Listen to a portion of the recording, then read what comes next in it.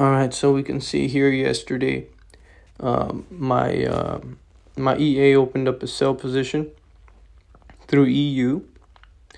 Unfortunately, it went up. It went long instead of short.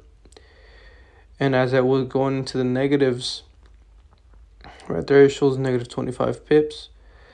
GU ended up going into a long order. It ended up taking that difference. Once it hit negative 25 pips, my EU found an entry point for a sell position at triple the lot size. And it went down and it made the 25 pips back. Once it made 25 pips in profit, it went ahead and closed both orders for a 25 pip profit. Again, it went negative. It went long. GU took that opportunity, made its cut,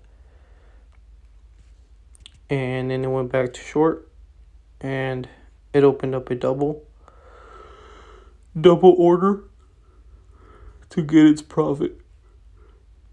This is an example of what hedging looks like with EU-GU pairs to be FIFO compliant and also to be non-hedging compliant on any single pair. So whether it was going long or short, it was making money both ways.